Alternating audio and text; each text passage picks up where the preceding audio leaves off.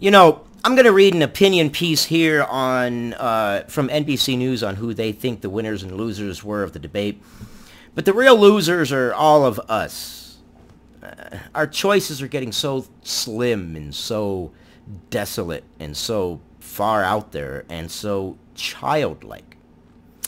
When I was watching the debate, at the end of it, I thought, you know, if I was a candidate for the presidency, I would have looked at every single one of the candidates in earnest, and I would have told them, you have forgotten what it means to be in politics.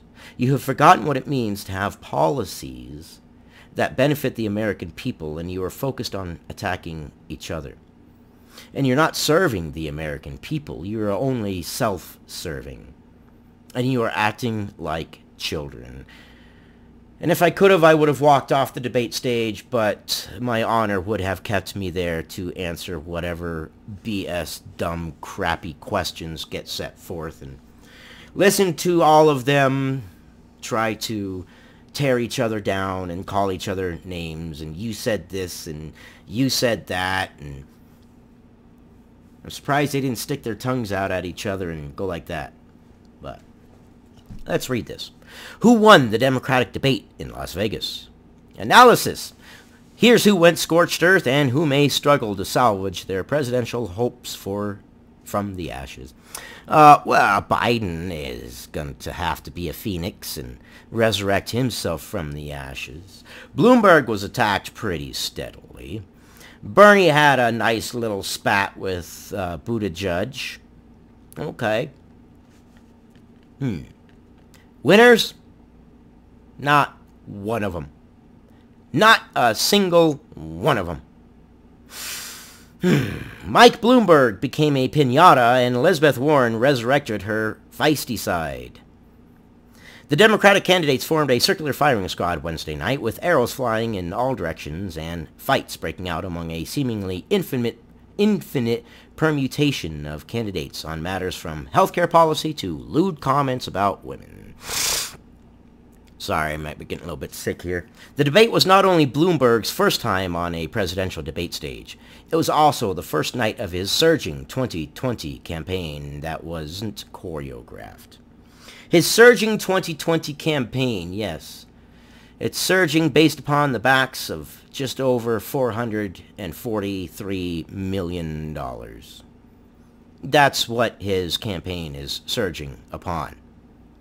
The result: he faced direct criticism from rivals he has bested in recent polls. It was the most contentious evening of the 9 face-offs so far, coming 3 days before the candidates faced the most diverse voting electorate yet in their quest to make Donald Trump a one-term president. But in the meantime, they are attacking themselves, and they are dividing the Democratic Party, and they are making themselves look like fools. Just once, I would have loved for someone to have gone to a personal attack and for them to have ignored it and gone straight to policy. And rather than pointing out, well, your policy sucks, no. I want to see a debate where they point internally saying, here's why my policy will work. Here is what I believe will advance X. Make X better. Make X more affordable. Do X for the American people. But we don't get that nowadays. It's a little bit like a presidential version of Survivor, former Senator Claire McCaskill said on MSNBC after the debate. Yeah. The problem with that is Survivor isn't really about who is the best survivor. Survivor is about who is the most popular. In fact, who's the best survivor more often than not gets voted off the island early, don't they? Here's a look at who was the most aggressive, who took the toughest punches. Warren was the most aggressive, I think. Buttigieg was pretty aggressive. He did jump in there. He had some pretty good quips. But as far as here's what my policy has to offer the American people, that used to be what the presidential and candidate debates used to be like, but I guess not anymore. And who missed their marks over the course of the debate, which was hosted by NBC News, MSNBC, Telemundo, and the Nevada Independent? Bloomberg. It was the billionaire entrepreneur's first time on the debate stage, and it showed. It really did. It showed. It showed. And his rivals made the most of it. He was slammed on everything from his record on stop and frisk to the millions he's sinking into his campaign. Bloomberg kept his composure, standing stone-faced. I don't believe that was keeping his composure. It made him look like he was just shocked. Barely smiling, but he seemed unprepared for an entirely predictable series of attacks. And anybody going into this debate late like this should have predicted that everybody else is looking at it like, well, you snuck in. They changed the rules for you. They said they wouldn't change the rules and that you had to have a certain number of delegates in order to be qualified for the debate, but, well, they just slid you right in. Oh, wait, what was that? You donated $300,000 to them? Oh, well, that explains everything, doesn't it? Follow the money. Follow the money. He said he's embarrassed about the stop-and-frisk strategy police pursued when he was mayor of New York, under his direction. I've sat, I've apologized, I've asked for forgiveness. Pressed on... That was the wrong way to go, man. Asked and begged? No, he didn't say he begged. I've apologized and I've asked for forgiveness. Just simply state you don't agree with it, times change, I don't know, something of that effect, but not this, not this. We don't want a weak president. Because remember, all this is depending on... who our president is depends on all this. How they act now is how they're going to act when they're president. Do we want a president that's going to apologize and ask for forgiveness everywhere? Or do we want a president that points out facts and says, okay, look, at the time this was the policy, this is why we enacted it, here's the good things it did, here's the bad things it did. As time went on, we saw that it was doing things that we didn't intend for it to do, and now I'm saying that it was perhaps implemented wrong, it was bad, it was awful, whatever, but come on, don't actually ask for forgiveness. You got to be strong. It's the world stage, remember? This is someone that we're going to put up against Putin, who definitely does have a strong demeanor. Pressed on why he hasn't released his tax returns, he said, it just takes a long time because of his extensive business dealings, and I can't just go to TurboTax. Yes, because none of the candidates can just go to TurboTax because all of them are above and beyond what the normal average American is. Money in politics. So now politics has become money. You know? Live by, die by. Live by money, die by money. Politicize by money. I don't know. Money in politics. But remember, money is free speech. How much free speech do I have in my pocket right now? I've got 1.5 free speech. What do you got? 1.5 free speech. Maybe that's what we should call money now. Hey, how much is it? 5 free speech.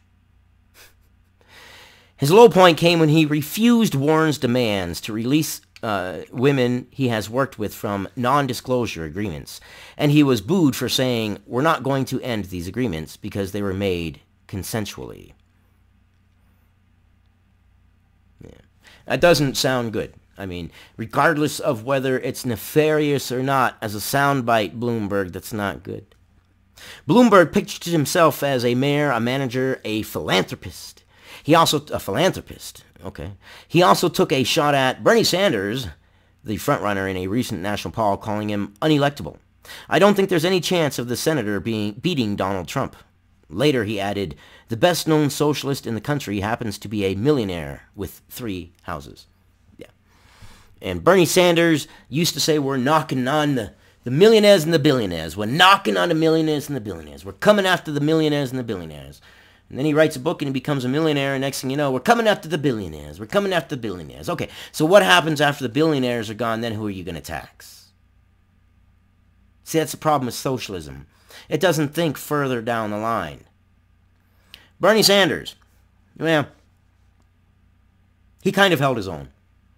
But he needed to respond quite a bit better to the whole millionaire thing. But Sanders entered the debate as a frontrunner for the nomination in Nevada and nationally, and nothing in the debate knocked him off his stride. Bloomberg counterpunched Pete Buttigieg lauded criticism and a bit of praise, and Joe Biden and Klobuchar noted his vote against a 2007 immigration bill. It gave Sanders a space to press his righteous indignation against an economically unequal society. Yes, Sanders, but your society is going to make us economically equal in poordom. That's the problem. Yeah, we'll be economically equal, for sure. But ain't nobody gonna be able to get past the ceiling, not without some extraneous circumstances going on. He spent much of the debate ripping into Bloomberg repeatedly, calling him part of a ruling elite that has manipulated Washington to establish policies that benefit people like him personally. Yeah, but the same system you're rallying against, Bernie Sanders, is the same system that has made you personally successful. Just saying. Where was he? He alluded to a corrupt political system bought by billionaires like Mike Bloomberg and said it's immoral that Mike Bloomberg owns more wealth than the bottom 125 million Americans when many of them are suffering. Well, what about you, Bernie? What about you, Bernie? You came up from the bottom. You didn't really have much, and then you became a millionaire, and then you couldn't rally against millionaires because you'd be rallying against yourself. So then what? What happens if you become a billionaire? Well, then who are you going to rally against? The ultra rich. Billionaire doesn't count. Now you got to be a multi-billionaire. Okay. All right. You see how the rules change and the goalpost changes as time goes on and his position changes? As he gets richer, there's less and less people that he can go after because now he's becoming the same people. And socialism does the same thing. You're going to tax the rich at 98%, are you? You're going to tax the rich at 98% until they're no longer rich because you've taxed them at 98%. And then who are you going to tax at 98%? Didn't think that far ahead, did you? Elizabeth Warren. Warren, a senator from Massachusetts, dispensed with the milquetoast unifer persona that served her poorly. Yeah, okay. Dude, you couldn't just use regular words in your article, man. Come on, you're trying to appeal to the normal person, please? That served her poorly through Iowa and New Hampshire and revived the fiery progressive warrior more reflective of her authentic self. She lit into Bloomberg over past sexist remarks and non-disclosure agreements with women, and she did push it a little bit. She did say, "Are you going to release those women from the non-disclosure agreements?" And he didn't back down. So there's a lot of painting. I mean, Buttigieg did paint Sanders into a corner on his whole condemning the actions of people, and Sanders responded with, well, they're Russian bots. They're Russian bots. He did kind of give a blanket, anybody who does something in my name, but at that point he was already painted in a corner, and it looks like he was forced to do it. Let's see. She lit into Bloomberg with past sexist remarks and non-disclosure, declaring, America takes a huge risk if we just substitute one arrogant billionaire for another. She confronted Biden, Buttigieg, and Klobuchar as well. Amy and Joe's hearts are in the right place, but we can't be so eager to be liked by Mitch McConnell that we forget how to beat the Republicans. Mayor Pete has been taking money from big donors and changing his positions, so it makes it unclear what he stands for. Warren desperately needed a boost after poor finishes. Yes, she did. Let's go to Joe Biden. My mouth is dry. The former vice president, bleeding support nationally after poor showings in Iowa and New Hampshire, sought to correct course with a performance that was, at times, lively. Yeah, but it was a forced lively. It was a fake it till you make it. He went after Bloomberg repeatedly. Everybody went after Bloomberg, starting with his criticism of the Affordable Care Act after it was passed. Mike called it a disgrace. Biden said he jumped in at a very... Why am I reading this wrong? My mouth is dry. I apologize. Let me restart. He went after Bloomberg repeatedly, starting with his criticism of the Affordable Care Act after it was passed. Mike called it a disgrace, Biden said. He jumped in at various times to remind voters that he's the only one who has actually dealt with foreign leaders and led the charge on major pieces of legislation. And he has a point there. He has a point there, but not a great one. Especially if you're going to deal with foreign leaders the same way you deal with people asking you tough questions. Are you going to ask Putin to a push-up contest? I'd like to see that. Are you going to ask, I don't know, let's say you visit the Queen of England. Are you going to call her a whore? pony-nosed, horse-faced, whatever it was, liar. That'll go over well. And let me try. He faced a yelling protester at the end of the debate, and he used his closing statement to go after Sanders for voting against a 2007 bill that would have created a pathway to citizenship for people in the U.S. illegally. It's not clear, however, that Biden did what he needed to do to alter. He didn't. He failed. He failed. Buttigieg did okay-ish. Buttigieg, facing a new test in a more diverse state after strong showings in Iowa and New Hampshire, urged Americans not to let Sanders and Bloomberg become the only two choices, saying the senator wants to burn this party down and the billionaire wants to buy this party out.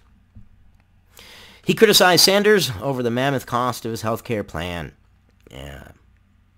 And he should have pushed it more. He should have really pushed the issue. Taxes, man. How are you going to pay for that, Sanders? Where's the money going to come from? We're going to have to change the infrastructure. But he also repeatedly went after Klobuchar, who's cutting into his support among moderates, but is pulling well behind him overall. And it's all about the moderate vote right now. Honestly, right now the moderate vote is the key. My God, there are so many candidates. We're going to skip down to the last one, Amy Klobuchar. Klobuchar, a senator from Minnesota, impressed at the New Hampshire debate and finished a better-than-expected third in the primary. But Nevada is another matter, a test of her ability to appeal to a more diverse electorate. Klobuchar pressed her message as a pragmatist and a doer, but it remains to be seen whether she did anything to boost her poor support among Latino and black voters. I don't believe she's got the black vote. I don't see any indications that show that she's going to get that. Her fieriest moments came when counterpunching against Buttigieg's attacks. You've not been in the area doing that work. You've memorized a bunch of talking points and a bunch of things, she told him. No winners overall. Only losers. And the biggest losers are us. We don't really have a good, strong moderate. We have a couple people that are starting to take moderate talking points because they're starting to realize that moderate talking points are the key, but they're not actual moderates. They don't actually believe in those talking points. And then it's just too extreme. It's too extreme. Anyways, that's what I got on this one. I love talking to you guys. If you've made it this far, I greatly appreciate your valuable time. I will see you guys on the next one. I love you guys. You guys are worthwhile. You guys are awesome. And I thank you.